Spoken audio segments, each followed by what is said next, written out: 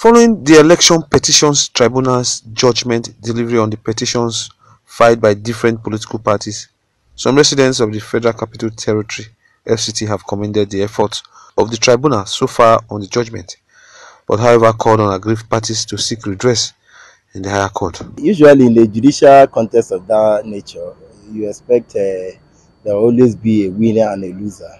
And yesterday, the respondent, that's the ruling party, had their way, and whatever the court says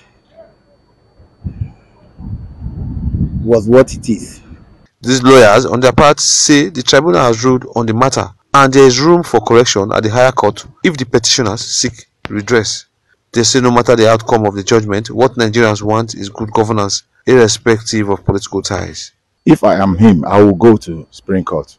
I will go to the end. Maybe if these ones make a mistake, the other ones can correct it. To encourage more of Nigerians that have similar problem to go to justice. The Supreme Court now have an opportunity to strengthen it, not because of Atiku Abubakar, not because of P2B.